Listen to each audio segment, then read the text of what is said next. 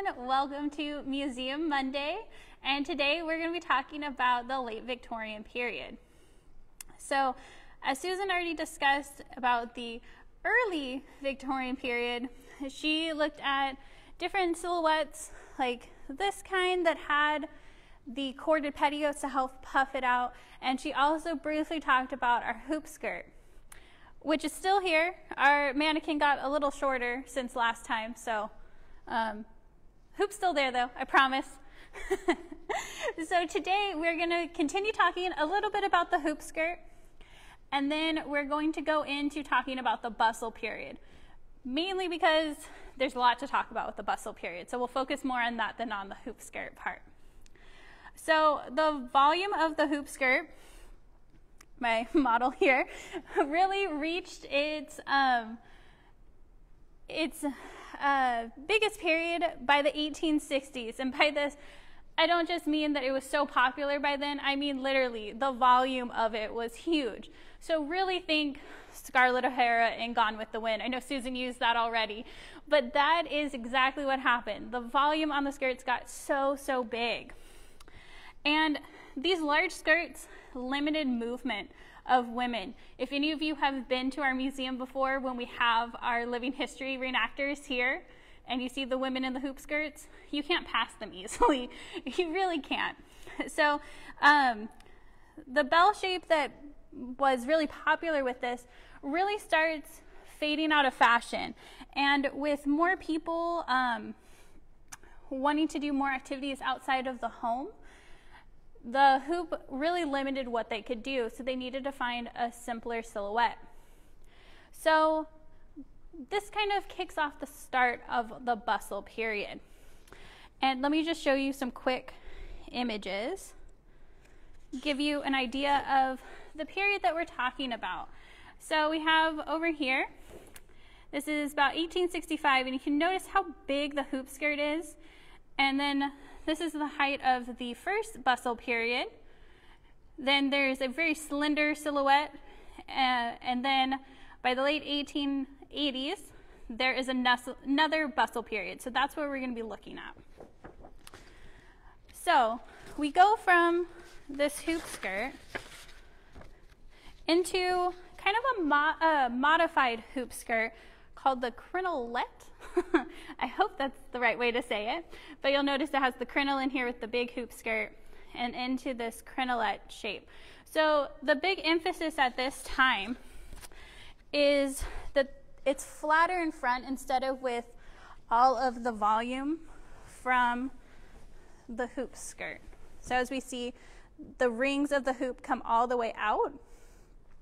So how this silhouette with the crinolette looked is, if I just kind of pull the back of the hoop skirt out, what you'll notice is the front part here is nice and smooth and flat, and most of the volume is pushed back this way. Now in a practical sense, this is much easier to move around in than a large hoop skirt that goes out here. If all the volume is in the back, much easier to walk past people. So this crinolette was the start of what we would eventually be calling the bustle period. And this is the early bustle period.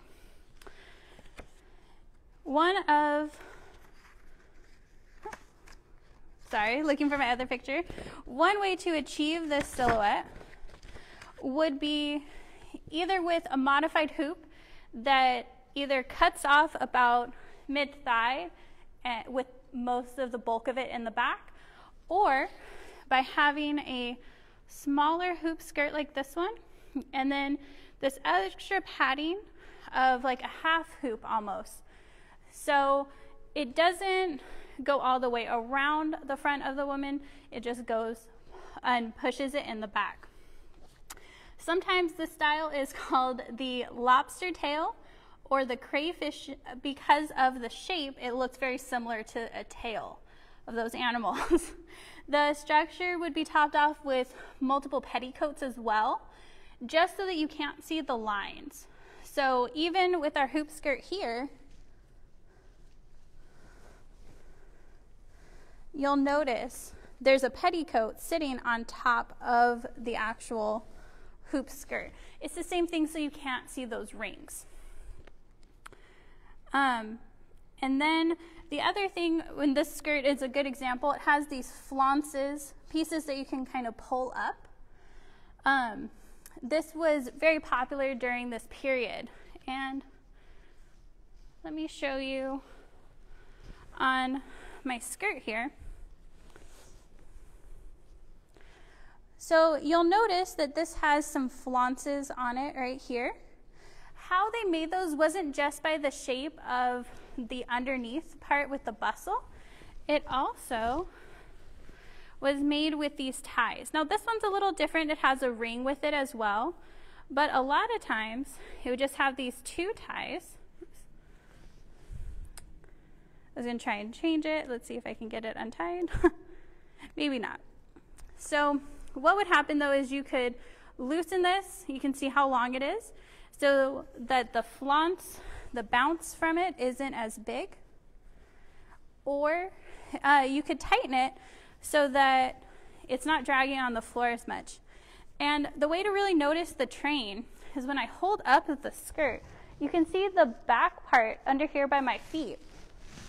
So it's showing it really creates like an elliptical shape that really pulls out in the back, compared to some of our earlier skirts like this one, which is completely round. It does not have that elliptical shape. So along with the bustle padding, the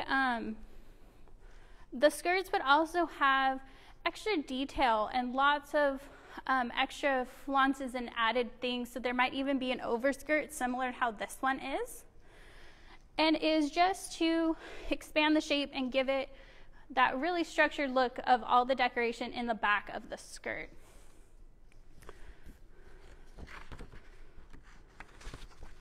Let me find my other example here. So this is another timeline picture, and we'll get to the two other pictures that are here. But if you focus on this one that says 1873, sorry, one thing you'll notice is it's a really big shape in the back. And the waistline, I know it's a little hard to see in this image, but compared to the other two, the waistline is much higher. It's actually sitting even higher than in the earlier Victorian period. It's somewhere between the early Victorian period and the Regency that the waistline is kind of sitting at this time. The reason for it is so you can emphasize the skirts more. It just wasn't quite as high as the Regency though, so thinking somewhere about here instead of right under the bust line. By the late 1870s though, this style with the very big poof starts to fade. And while the bustle period will come back a little later, it doesn't ever come back quite this big. So this was the most time that, or this is the period that had the biggest volume in the back. So between the bustle, the early bustle period that ends about the mid 1870s, there is the slender style cuts, which really emphasize very sleek dresses that go all the way down to the ground, and they're very tight compared to the other periods. And they were so tight, in fact, sometimes it was very difficult to walk. Sometimes the round part for the skirt where you would walk, instead of being this large, sometimes it only had about like a 16-inch circumference. Like it was very, very small. It was very hard to walk. This period doesn't last very long because they're still continuing with that emphasis in the back of the skirt. So the bustle becomes popular again. So I'll go back to my picture. So this is the slender silhouette. And then this is the return of the bustle starting in the early 1880s. Now this style is created using more of a structure like this. So it's much smaller than our crinolette or even my earlier picture, oops, with that, with the small hoop and then the half hoop skirt under or over it. It's just a simple structure that's attached to petticoats now. And with this, the silhouette changes again. So let's see if you can notice on here, but you'll notice her waistline is much lower. So from being a little higher up during the early bustle period, it now goes lower to emphasize the long torso. And this shape will continue later into the Edwardian period as well, that we'll talk about next week.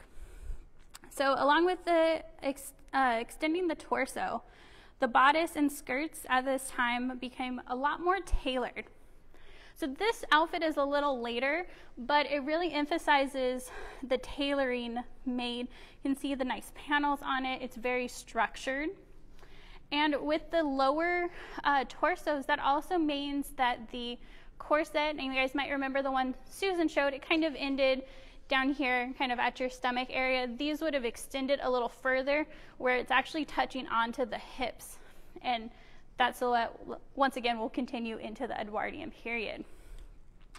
The sleeves on the bodice were typically very slender by the period, but going into the 1890s, the structure of the sleeve starts changing a little bit, and we go back to that leg of mutton sleeve that Susan mentioned earlier too.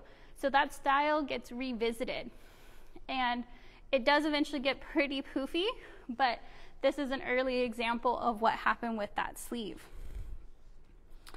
The other part of it with the skirts is they're still very structured, and with the shape made from this structure, you had a lot of them that were kind of like this, like a cage almost, with the wires. And what was really unique about this period of the bustle is that these ones would actually collapse when you would sit.